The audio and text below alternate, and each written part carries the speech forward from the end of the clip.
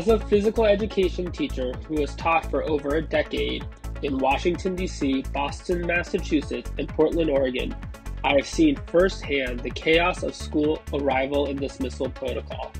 When I learned about school streets in London, I knew I had to see it for myself.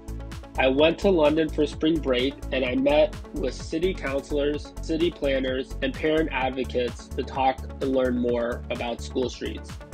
School streets is a road outside a school with a temporary restriction on motorist traffic at school arrival and dismissal. The restriction applies to school traffic and through traffic.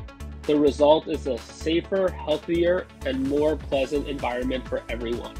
In the past 12 months, 350 school streets have been delivered across London to tackle children's exposure to air pollution and improve their health.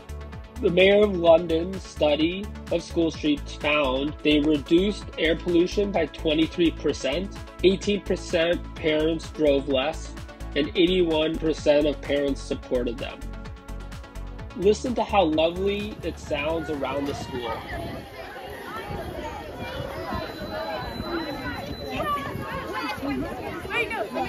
You can hear children and families engaging with one another, such a lovely way to start your morning or end the day for your students. School streets transforms the experience of arrival and dismissal from car-centered to student and family-centered. As an educator, school streets are an incredible opportunity to create strong, healthy, safe, and connected school communities.